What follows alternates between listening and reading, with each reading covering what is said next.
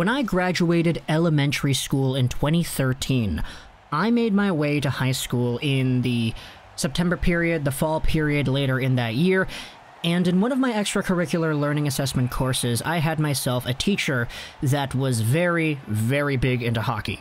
He is like as big of a hockey fan as you can get, and still, to this day, I keep in touch with him, he keeps in touch with me, I follow him on Twitter, he's out there engaging with the community, and the Canucks community especially.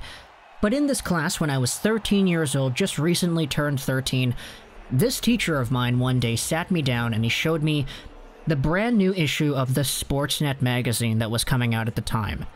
And on the cover was an OHL player with an Erie Otters sweater across the front. And plastered right smack dab in the middle of this magazine cover were 3 words that would define this entire player's career. Better than Crosby.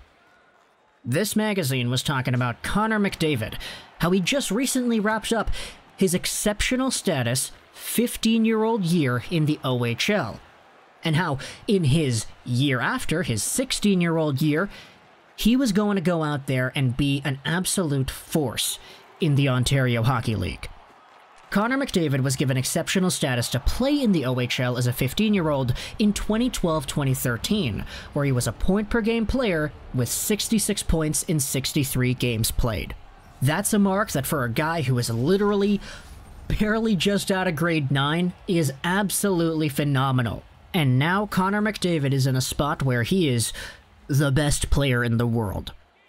Well, give it a few more exceptional status picks later. You have Joe Veleno in the QMJHL, you have Shane Wright in the OHL, he's doing pretty well. But you go back to that label, the exceptional status label, and you see Connor Bedard, who is the most recent recipient of this award.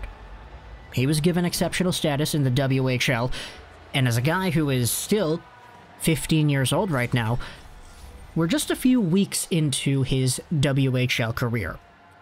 And we're making this video here because just the stat line itself, never mind the talent, never mind the shot, never mind the skills, just the stats, just the numbers you see when you open up the scoreboard. You had that magazine back in 2013 talking about how McDavid was better than Crosby.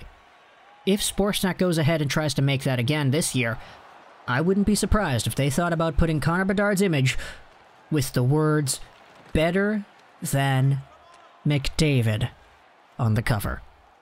Because right now, Connor Bedard, after playing 12 games in the WHL this season, he is first in the league in points with 22 in 12 games played.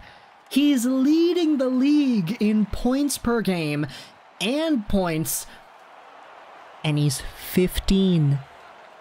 Connor Bedard is playing on one of the worst teams in the league last year in the Regina Pats because they had the first overall pick and they chose Bedard with that pick. And he is making the WHL his playground.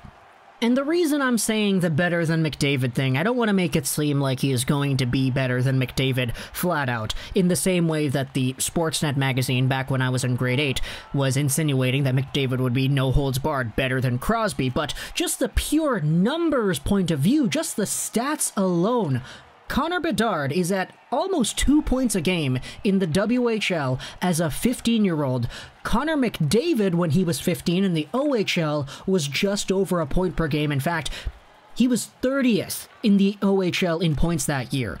Take a look at all the guys that outproduced 15-year-old Connor McDavid in the OHL. You had Nikolai Goldolbin, Mark Scheifele, Tyler Grayovac of all people. Then you had Max Domi and Kirby Reichel, Ryan Strome. First in the league was Vincent Trocheck. That's cool. But this year in the WHL, Connor Bedard is first. Take a look at who's second in the league in points, or at least second in the tie. That's a 3-way tie for second right now. Peyton Krebs is listed as second right now. And you know who Peyton Krebs is? Peyton Krebs was a top draft prospect in the 2019 draft. People were saying at the beginning of the 2018-19 season that Krebs could go as high as like 5th overall. Now, he didn't go top 5 because he had a foot injury, and it really prohibited him from actually being able to play. He went 17th overall to the Vegas Golden Knights, but still, Peyton Krebs is seen by many people as a very high-tier caliber prospect, an elite prospect, mind you. And Connor Bedard is outproducing him. Peyton Krebs was drafted in 2019. Connor Bedard is going to be drafted in 2023, and this guy's already better than some of the guys that were drafted in 2019.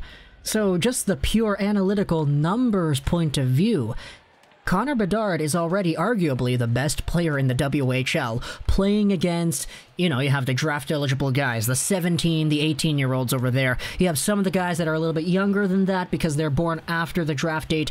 Some of them may be 16 years old. You have the overagers, the 18, 19, 20-year-olds even. And Connor Bedard is the best in the league at the time of this recording with 15 years of life experience under his belt. He's still going out there worrying about how he's going to pass his driver's test. He's still in 9th grade. And he's first in the WHL in scoring over guys that are already making hundreds of thousands of dollars. Like Peyton Krebs already signed his entry-level contract. And it's crazy because Connor McDavid wasn't even this dominant in the OHL when he made his debut there. Now, I will say, the OHL is a better league than the WHL, but the consensus seems to be that the WHL is a lot more physical and a lot more defensively minded than the OHL is, just in terms of the overall style of play.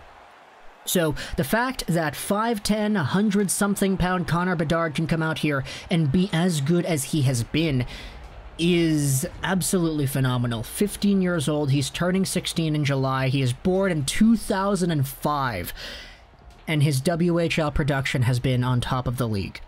Now yes, he did play in Sweden, and he did get up to speed by playing with some other Junior 20 and Junior 18 clubs, yeah, he did, but still, he's out here doing this thing. You want to discredit him from that because he played elsewhere before? I mean, other players had the opportunity to suit up in the AHL, for example, before heading over back to the WHL. So where's their caveat? And even just beyond the numbers, just taking a look at how this guy plays, you know he belongs. You know he's automatically one of the biggest game changers on the ice every time he takes a shift out there. He attempted the Michigan the other night, let alone being a 15-year-old casually leading the league in points and outscoring some guys that are already drafted into the NHL. But go out there and try the Michigan as well, because hey, you've got the chance to do it. And he tried. It didn't work, but it was close. Connor Bedard is straight carrying his team right now, and it's not even close. So, you know, I guess if you're going to go out there, if anybody has a baby coming along the way, first off, I hope the absolute safety to whatever birthing conditions exist wherever you are, because we are still in a pandemic. But if you want to have a child that's going to be a very good hockey player, just name him Connor. No big deal. Connor Bedard, Connor McDavid, even the guys in the OHL last year, Connor McMichael. You have Connor McLennan as well in the WHL right now, who is one of the top scorers as well. He's not Connor Bedard good, but he's out there, he's good. So yeah, name your kids Connor. That's the lesson for today. Talk to me in the comments what you think about Connor Bedard and how he has just absolutely blown away every expectation that we have had about him in the WHL. To me, it's looking more and more like he's going to be first overall, just because even though Matvei Mishkov is indeed very good, the contract situation is a big deal. So with Connor Bedard being as good as he is, I'm sure it's given a lot of teams out there a lot more reinforcements towards saying, why don't we just take Bedard? Yeah, that wouldn't be seen as a consolation prize in the slightest, but regardless, talk to me in the comments. What do you think about Bedard? What do you think about the Pats, the WHL, the Connor McDavid comparisons? Again, I'm not saying anything stylistically or magnitude of importance in comparison to McDavid. I'm just saying numbers point of view. McDavid was a point per game at 15. Bedard is almost at 2. Bedard is up and away first in the league in points in his 15-year-old year. McDavid was 30th. Just the standards of how well these guys are playing relative to the rest of their competition. Bedard is outclassing McDavid in every category. So talk to me in the comments about that. I hope you enjoyed this video. Trolls and bye.